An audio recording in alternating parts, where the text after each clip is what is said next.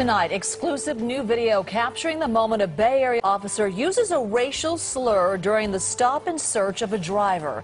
Good evening, I'm Juliette Goodrich. And I'm Brian Hackney. Vallejo Police stopped the vehicle earlier today, but it's still not clear why they made the stop to begin with. KPIX5 reporter Andrea Borba spoke with a resident nearby who filmed the officer using a racial slur. But we do want to warn you, the story does contain offensive content.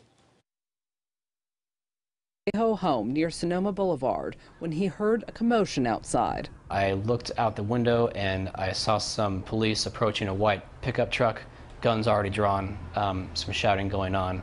That's when Leo grabbed his cell phone and began recording this 5-minute video of two Vallejo police officers, one man, one woman, engaged in a stop with this white truck and its two occupants who had their hands outside the truck.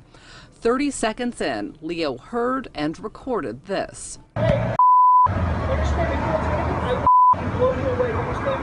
And then they proceeded to handcuff the occupants of the car, laid them on the ground, searched them. As the truck's occupants are searched, you can see the Vallejo PD logo on the cruiser.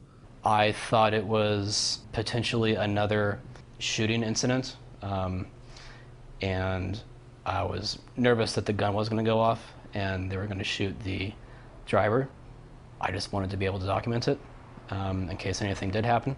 No shots were fired during the stop and search, but Leo and his wife were upset by this moment. It's always unnecessary and uncalled for and just racist to say things like that.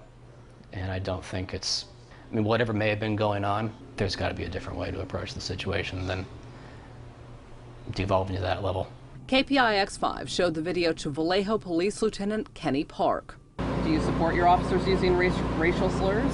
Well, I think you know the answer to that. Answer is no. Park said an investigation will be opened into the stop and the officers' behavior. He told KPIX5 he couldn't identify the officers based on the video. In Vallejo, Andrea Borba, KPIX5.